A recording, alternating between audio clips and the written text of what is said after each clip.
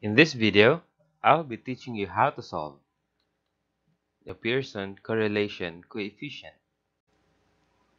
So let's say, for example, we have this data, and this is data about the age in years and the sleep duration in hours. So let's say we want to find if there is a relationship between the age and the sleep duration.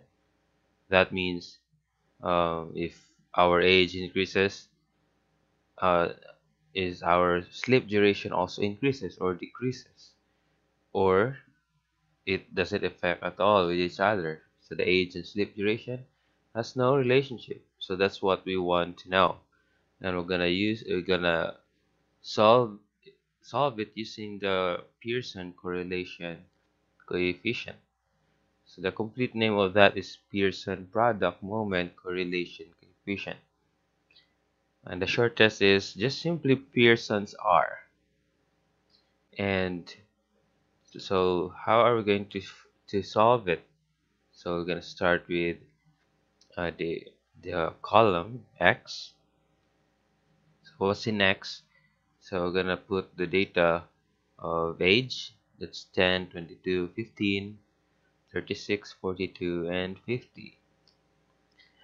Then for the y, so the sleep duration, the 8, 6, 6, 5, 4, and 7. So you might wonder, why is age the x and the y is the sleep duration the y? So I just prefer to do that, but you can interchange them, so it's still gonna be the same result. So don't get bothered which one is x and which one is y, because anyway it's gonna be the same result even if you interchange. So the next column that you needed is the xy, or the product of x and y. So that means we're going to multiply the x and the y variables. And so let's multiply. We have 10 times 8 is 80. 22 times 6, 132. 15 times 6 is 90. 36 times 5 is 180. 42 times 4 is 168. And 50 times 7 is 350. After this column, we're going to add another column. So it will be the square of x. So we're going to multiply every x by itself. So we have 10 times 10 is 100, or 10 squared is 100. 22 squared is 484. 15 squared is 225. 36 squared is 1296. 42 squared is 1764. And 50 squared is 2500. Then we're gonna do the same to the y. So we're gonna square the y. So square of y is 8 squared, 64. 6 squared is 36. Same as the next one. 5 squared is 25. 4 squared is 16. And 7 squared is 49. So as you can see, the numbers in x and y are not arranged in order, because you should not change it in order. The 10 must be paired with 8, because that is one person. That's different person for each row. So this person with an age 10 years old is having a sleep duration of 8 hours. So if you're gonna interchange it with the others, then the data will be affected, the result will be affected. So do not rearrange them. So just put them according to how it is arranged in the given. So next is we're gonna get the sum of x. So the sigma symbol there means sum or summation. That means we're gonna get the total of the x variable. So we're gonna add 10, 22, 15, 36, 42, and 50. So we'll add it. It's gonna be a sum of 175. Then we'll do the same to the y, get the sum of y. So we'll add all numbers in the y column. So the sum will be 36. And then we're gonna get the sum of the xy, for the product of x and y. So that's the summation of xy, which is a total of exactly 1000. Then we'll get the sum of square of x. So we're gonna add all this in this column. Of course, you're gonna use the calculator. So 6369. Then the sum of the square of y. So add all the values in the column of square of y. You'll have a total of 226. And so after this, we're going now to use the formula for the Pearson's R, where it is like this. So you gotta denote it with R. R equals um, the n times sum of xy. N stands for the number of participants. In this case, there are 6. So n stands for the number of rows, in other words, minus the sum of x times the sum of y. So over the square root of n times the sum of x squared minus the square of sum of x. They're different. Sum of x squared is different. That is the 6369. And the square of sum of x is also different. That means it's the square of 175.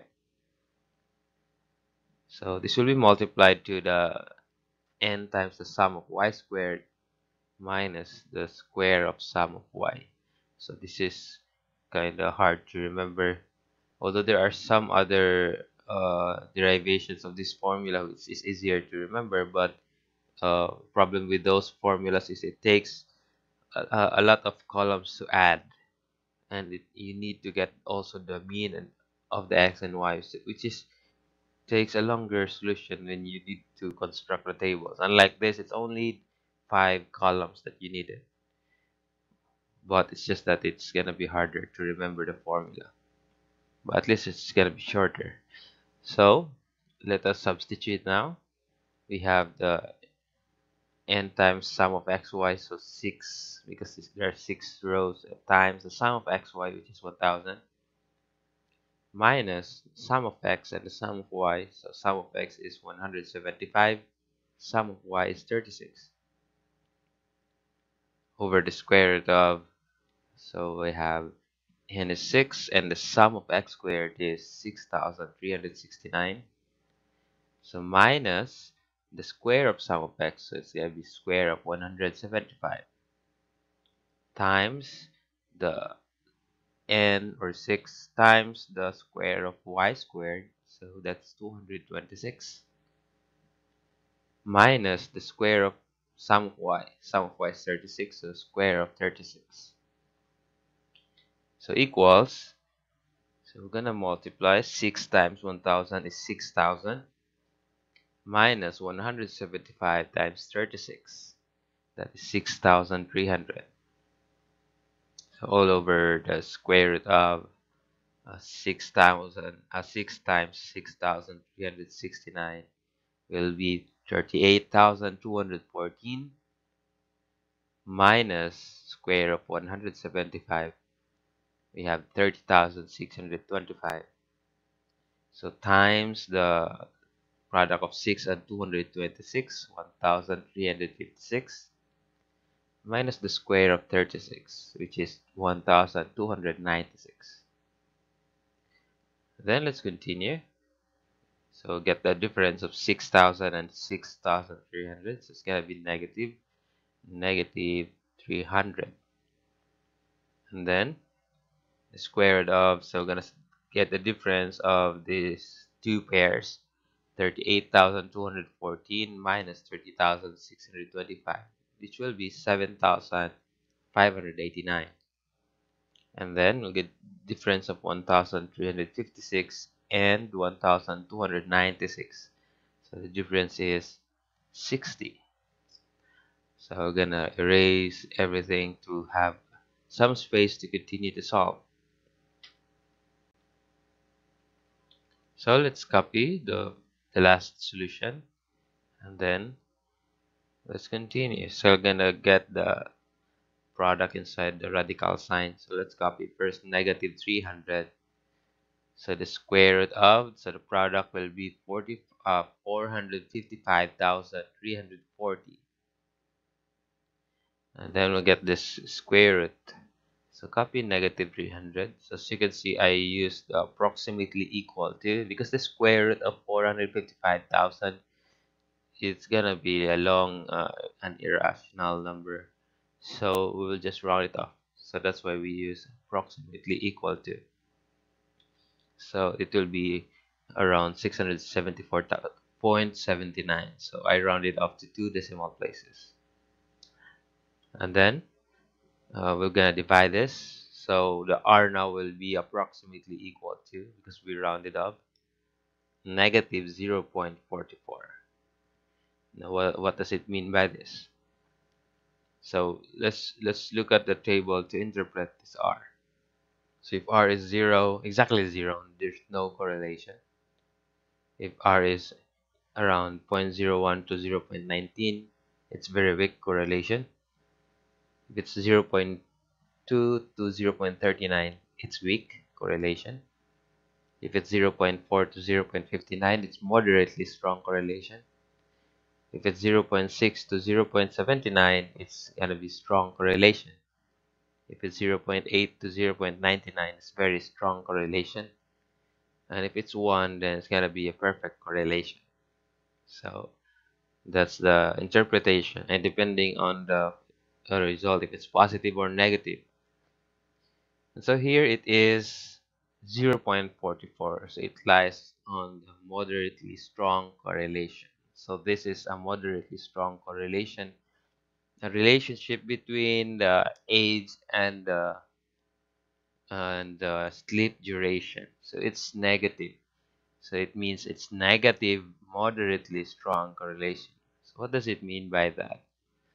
So if our age increases, then there's gonna be a slight decrease. So it's just slight because it's just moderate. So slight decrease of the sleep duration. So it is expected that as our age increases, then it is expected that there will be a slight decreasing of the duration. We don't tend to sleep more as our age increases. But of course, that is just a fictitious data that I have made. So that just for the sake of example. Okay, so I hope you will understand that this result is not reliable, because that was just a fictitious data. So that's it. That's how you solve and how you interpret Pearson's R. Thanks for watching, and I hope you have learned from this video. Please support my channel by pressing the subscribe button, and also write the math topics you want to learn in the comment section.